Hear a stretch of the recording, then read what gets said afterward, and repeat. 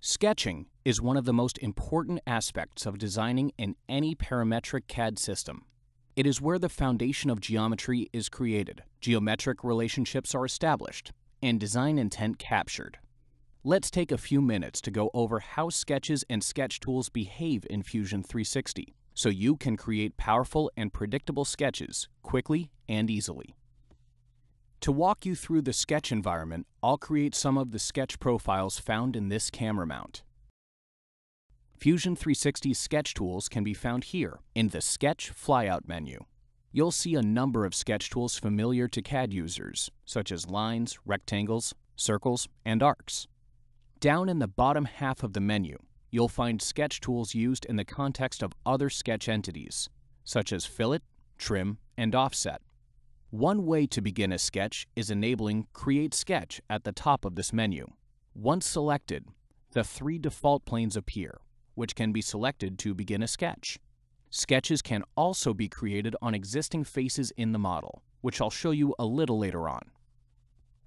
The Sketch palette appears on the right side of the screen while editing a sketch. This palette contains view tools as well as constraints that can be applied to the sketch. I'll be using the Sketch palette more in depth later on in this lesson. Fusion 360 offers a unique way to access sketch tools. By right-clicking on the screen, I can show the Marking menu, which displays a variety of tools in a circle around the cursor. Notice the arrow showing next to Sketch. When I hover over it, the menu expands. This makes some of the more commonly used sketch tools available in the Marking menu. If I want to hide these tools, I can hover over the arrow once again. You can quickly access these Marking menu tools by utilizing gestures. For example, if I want to undo a command, I can hold down the right mouse button and drag to the left. Similarly, I can redo by dragging to the right. And to repeat the last command, I can drag upward. These gestures can significantly speed up your design process once you get the hang of it. If I wanted to use a gesture to enable a sketch tool, such as the Center Diameter Circle tool, I would go down and then diagonally up to the left. The gesture mimics this pattern. I'll hold down the right mouse button, then drag the cursor down and then diagonally up to the left. I'll press the Escape key to exit. I'll begin sketching the profile for the stem mount. I'll activate the Line tool using the down gesture, then click to start the line, and click once more to end the line. To create a tangent arc extending from this line, I'll click and hold down the left mouse button while dragging the cursor. When I let go, the arc is created. To finish the profile, I'll sketch a few more lines and arcs.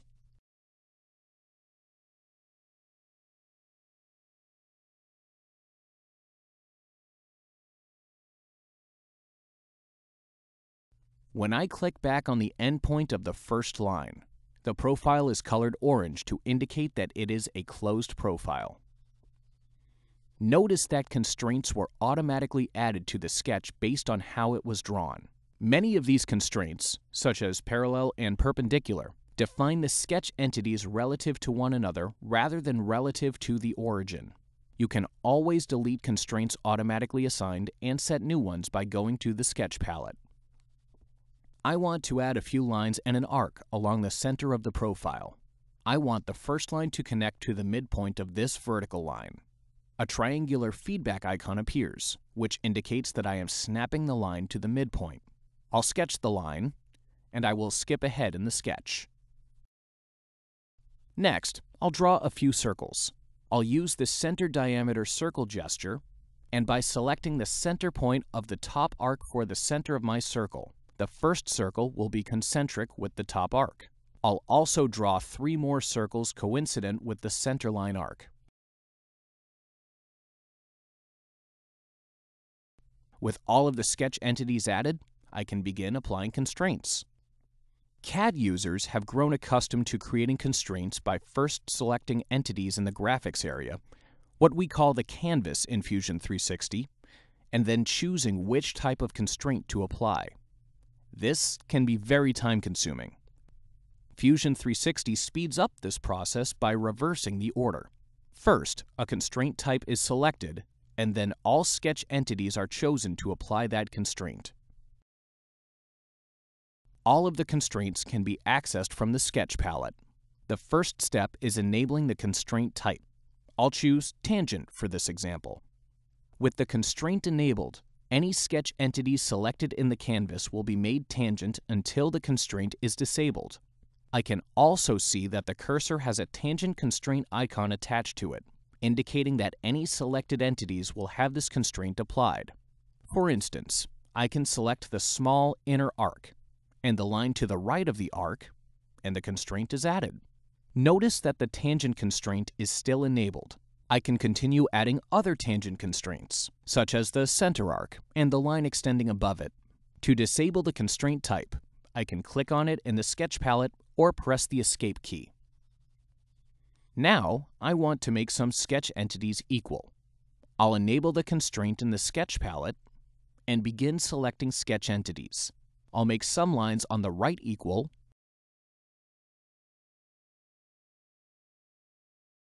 as well as some lines at the top.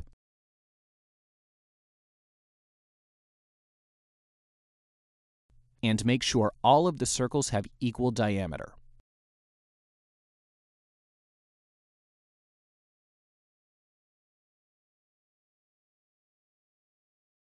This time, instead of exiting the constraint in the sketch palette, I'll simply click on the next one to switch over.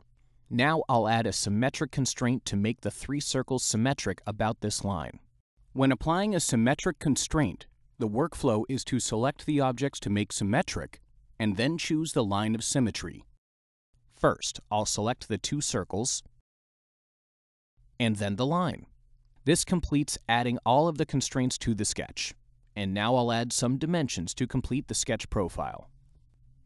Enabling the Sketch Dimension tool can be done in a number of ways. I can access it from the Sketch Flyout menu,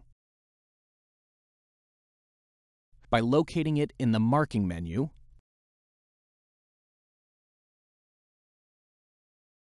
or by using the gesture down and left. First, I'll dimension the circle diameters. I'll click on the circle at the top, and when I click to place the dimension, I can enter a value for the length, which will be 6.35 millimeters. Next, I'll dimension the large outer arc. Notice that the dimension is calling for a radius value. In Fusion 360, arcs by default are dimensioned using a radius value, while circles are dimensioned using a diameter value. I'll enter in a radius of 27 millimeters. I'll skip ahead in the sketch to include all of the dimensions. Before finishing the sketch, it's worth mentioning that if your view ever becomes misaligned to the sketch plane, you can simply click the Look At icon from the sketch palette to return your view normal to the sketch. To exit the sketch, I'll click the Stop Sketch icon in the toolbar.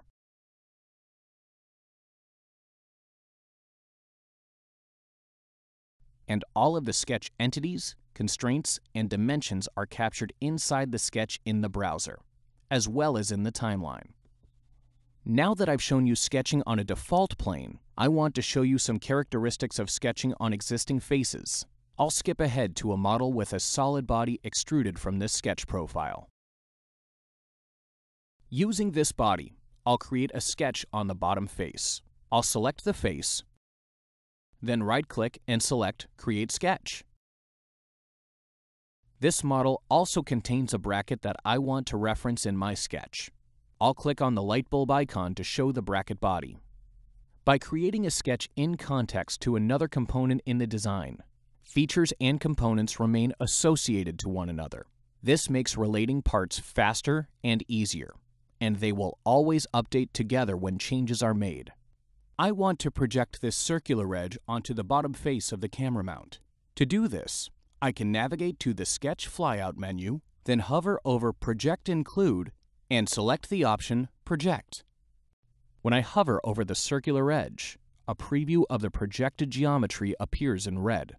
This preview appears for any edge or face I hover over. I'll click the circular edge, and the projected sketch appears in purple. I'll click the OK button to exit the tool and hide the bracket.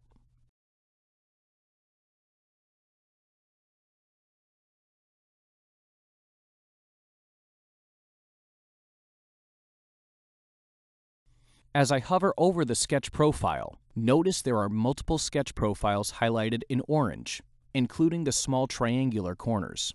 Whenever a sketch is created on an existing face, the edges of that face are automatically projected into the sketch. This means that if I want to create a vertical extrude from this sketch, I need to select the 4 individual profiles that make up the circular profile. Then, I can create the feature.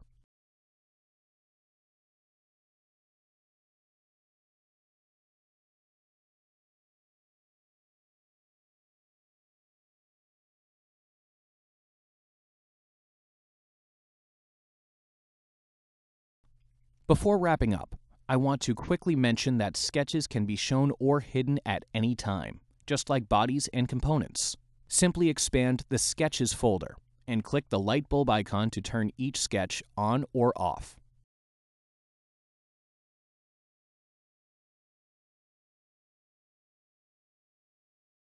In addition to the sketch tools shown here, the many other sketch tools available in Fusion 360 are intuitively designed and should be familiar to CAD users.